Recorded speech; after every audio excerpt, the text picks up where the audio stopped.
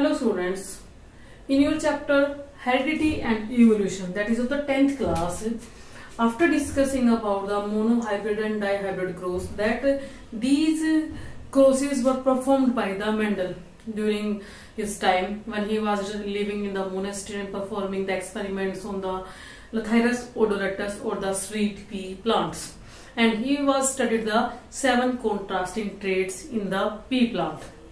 But at the time of study, he was considered as the luckiest person. Why? This question is also coming in the CBSE. Why he was considered as the luckiest person?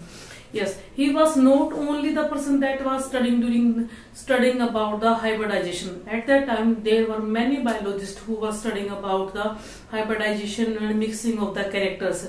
But he was the first person who gave the clear-cut rules and principles about the inheritance.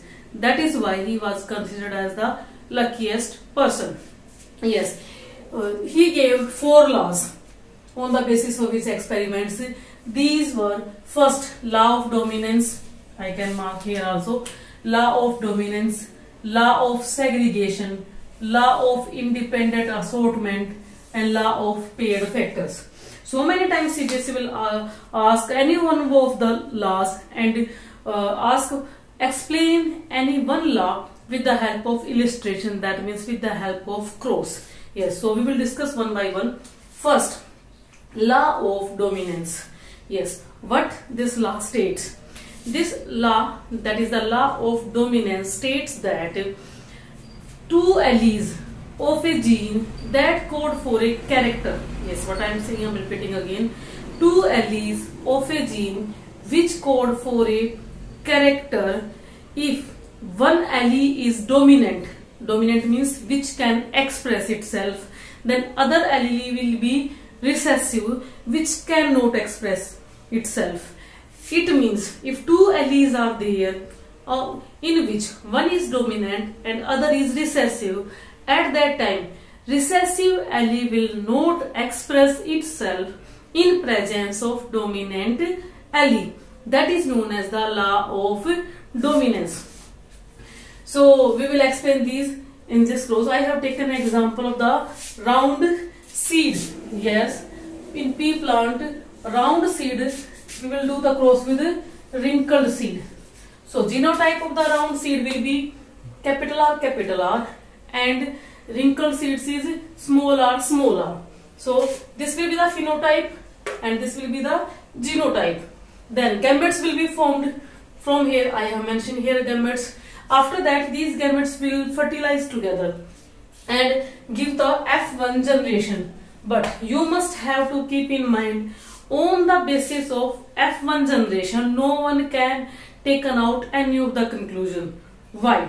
Because in F1 generation, all the results will be the hybrid. Yes, you can see here in F1 generation, all are of the same type. So on the basis of F1 generation, we cannot take out any of the result. So we need to find out the F2 generation. Then what we will do? We will take any one of the F1 generation and we will do the selfing. At that time, these also make the gametes here. And after the crossing of these gametes, they will give rise to, yes, one round, one wrinkled, I have mentioned one wrinkled, one round, and 2 that is of hybrid. But here you just see it, one capital R and second is small r, capital R, small r. Here, yes, law of dominance will be applied. Here also law of dominance will be applied. How? Because if one capital R and second is small r is here, small r will not express itself in the presence of capital R. Yes, because capital R is the dominant and small r is the recessive allele. So only dominant allele will express itself. So law of dominance.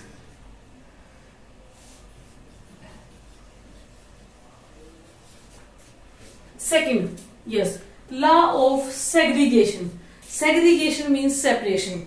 what this law states? Law of segregation states that during the gametogenesis process, gametogenesis means the process of gamete formation. Yes, sexually producing organisms definitely produce the gametes. So during the gametogenesis, the alleles will make their copies, and these copies will pass individually into the gametes, and those gametes will combine together to produce the organisms. So these alleles which code for a specific character will make their copies and separate. So here law of segregation will apply. Third, law of independent assortment. Yes, this law states that when any of the alleles of a gene which are coding for a character will make its copy and separate and pass into the gametes, at that time separation will be independent. Yes, each allele will make its copies by itself and pass independently. That it means any of the alleles copy and its passing will not depend upon the any other alleles. That is known as the law of independent assortment. Fourth law, that is the law of paired factors. Yes, this law states there that as you know, I can mention here also, there is a cell that makes the living organisms, basic unit of the life. Inside the cell there is a nucleus.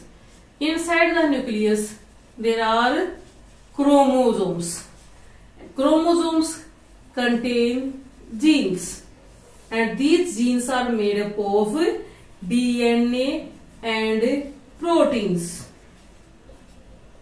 Yes, so genes are mainly found on the chromosomes. Genes will pass into the gametes and pass into the next generation only with the help of the chromosomes. So what this law of paired factor states? Any of the gene that will code for a character is made up of a pair of alleles. Yes, a pair of alleles, that means in pair there are two alleles, and that states like this: round seeds are coded by two alleles, capital R, these are in pair. Wrinkled seeds are coded by two alleles, small r, that are in pair. This shows the law of paired factors. So these are the four laws were given by the Mendel. Thank you, beta.